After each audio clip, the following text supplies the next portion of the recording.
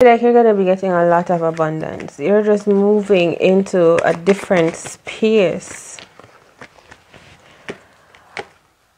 Right? Just mentally honest truth. It just feel like, listen, in your previous reading, I said you were becoming empowered. You went to school, you studied, all of that. I don't know what there's a gap here, but I feel like no, these people are there's a lot of magic or gods or whatever they're choosing to reveal themselves to you in this time. I don't like something amazing and bright is about to happen.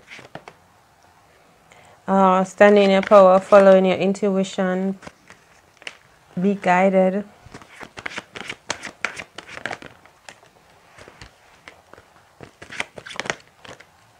Something about a vision, a dream coming true, the ending of a cycle, receiving justice. I'm just gonna stop this message here.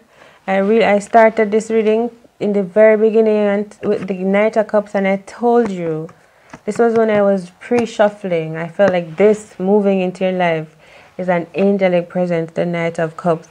And he came with the Six of Cups. I said, it could be a past soulmate. That's how this person knows you. Maybe from outer worldly space, dimension. I don't know where this person is descending from, but this person, and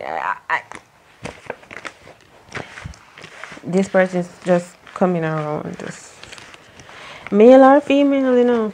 Because this person could be female as well for those masculines. And this person's energy is so beautiful. It's like a fairy or something. This person is not sad. Maybe you're going to see a fairy godmother, but this person is young or youthful or will be your age or something. There can be love between the both of you. What is that? The Judgment. Alright, so let's see if we can do a rough shuffle like how I am in this energy now.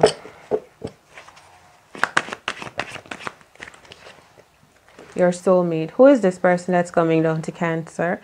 I was telling you, I do feel the Two of Cups energy. The Hierophant.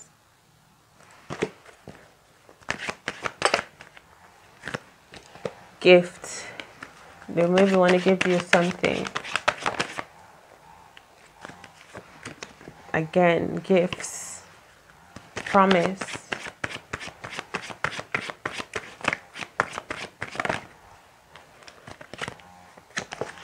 Can I show this person's face? The Seven of Swords, maybe no. Oh my God, will Cancer recognize their face? I feel like yes, possibly, or their heart or their spirit, because that's a Six of Cups energy.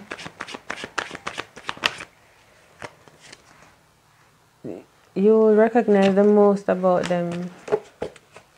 It's their intelligence or what? The energy that they come through with. It's as if you can't miss them. How they bring themselves. The Temperance. Ten of Pentacles. I feel like you're going to have a glitch or a deja vu moment, or you're going to see something looking strange. You're going to have to look back, like rewind to look at it again to see what that is. And that may mean something to you, maybe while you're outdoor, maybe you're on your phone, maybe you're reading a book, maybe you went to a library.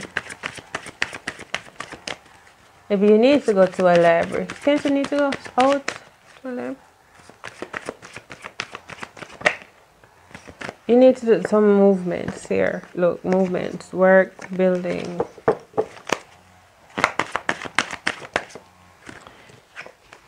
You need to be moving toward the Hermit.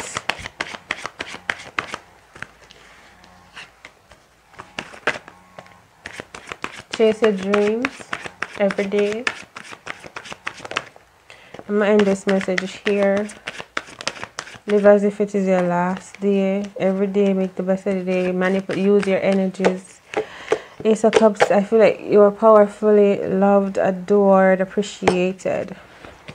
Alright. This won't come back again. Let's go edit. Alright, so thank you so much for watching this video. I do hope you found some messages that resonates with you and can inspire you on your journey. If you did, don't forget to share the video, and why not subscribe if you have not already. So come back around whenever I upload new content for you. I really do appreciate your show of support on this journey. I will see you in the next reading I do for you. Until then, remember that you can be, do, have everything and anything in this world you desire, because you're all and all is within you. Much love. Eat well, walk good. Bye.